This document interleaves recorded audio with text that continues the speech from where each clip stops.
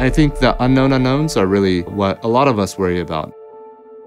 We don't know what new capabilities AI is bringing to malicious actors. The attackers are evolving, attacks are evolving.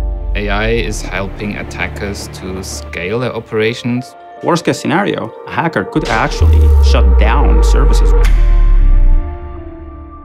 Hundreds of thousands of cyber attacks are launched every day.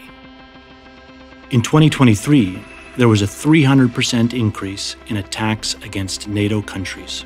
The sophistication of what's happening today at the scale and the tool sets available to the threat actors means they can work faster, hit more victims, impact more people. As defenders, we have a dilemma. We need to get it right every time. The attackers only need to get it right once. All while the threat landscape is constantly changing and attacks could come from anywhere.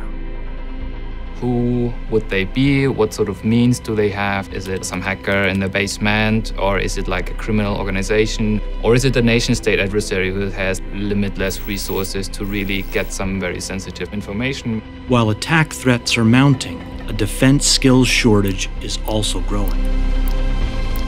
The defenders of the future will need the ultimate tool to protect the digital landscape. Enter AI. Right now, we are talking about the intersection of cybersecurity and AI. AI from the perspective of both lenses, how we use AI and how we defend AI from attackers.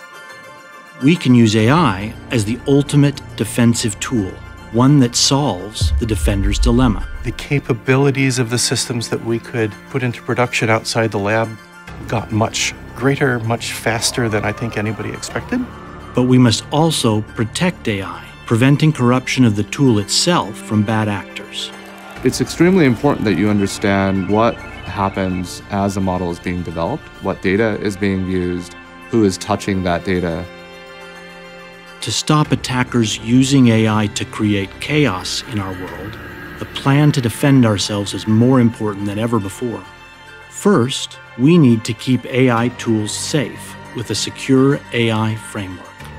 We also need to continually innovate in AI to rapidly advance AI capabilities for defense. We don't know everything today that we will know in 10 years. This means we're in a period of time where we need to do a lot of prototyping, experimentation, trying things out, questioning our assumptions, failing, trying again and again. That's what makes this time so exciting. The unknown's always interesting and scary, but it never quite works out the way anybody expects. The internet didn't have the effects people expected in the early days. I think AI is going to be the same way. AI tools will be our greatest defense against attackers, helping defenders to protect people and society.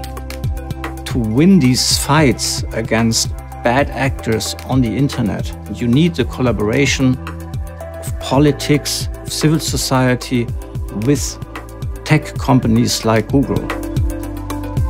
We strongly believe that if we do it right, then AI has a lot of benefits for society and also can help us defending ourselves in the cybersecurity space. We're going to have amazing tools to create resilient systems. The bad guys will not. They don't have what we have at our fingertips. For that reason, defense is going to win.